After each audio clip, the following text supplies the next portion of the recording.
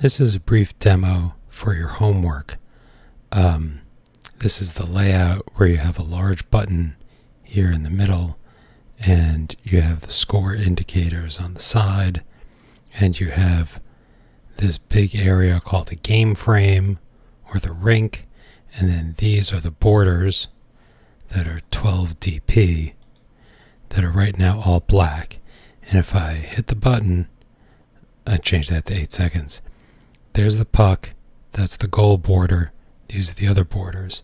If I hit this button, you can see the location of the puck keeps changing because it's randomly initialized to be inside here, and the goal border keeps changing because it's randomly initialized. Goal border down here, goal border over here, goal border over here.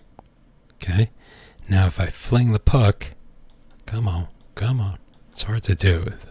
Okay. Here there's a slight disagreement between the display and the score, but basically the score is the number of tenths of seconds you have left. Okay, and so if we hit this again, the score stays the same. Oh yeah. And it gets added on. That's 67 plus 18, I think. And the thing you really want to watch out for is this bouncing behavior. You got to make sure you get that right. It bounces. Okay, when it's done, you shouldn't be able to move it anymore. But it should bounce like a perfectly elastic collision, if you remember that from physics.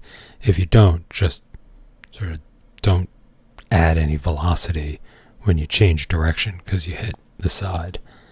Okay? And as soon as it touches the goal border, you can make it disappear.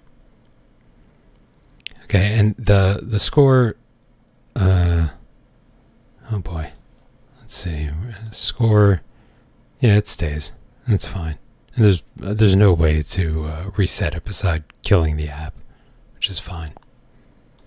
Okay, happy flinging.